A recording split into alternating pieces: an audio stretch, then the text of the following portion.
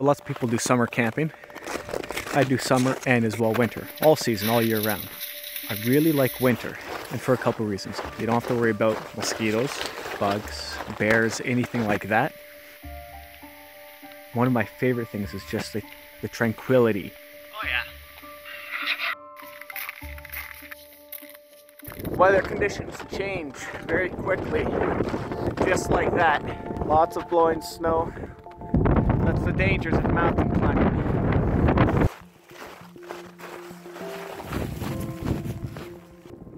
There is a mountain back there.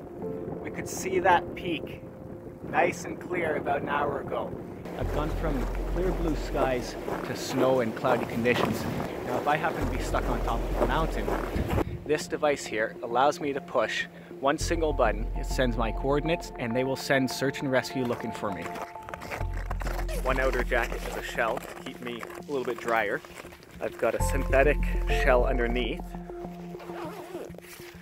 I've got a little zip-up long sleeve shirt, and then underneath that I have a base layer.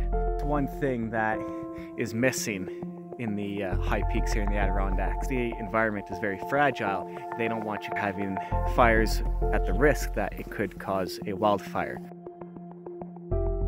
So here's what I use to sleep. I've got a sleeping bag which is rated to -20. You have 2 pads. So the great thing about these types of dehydrated meals, all you have to do is get some water, boil it, put it into the bag, and then it rehydrates it.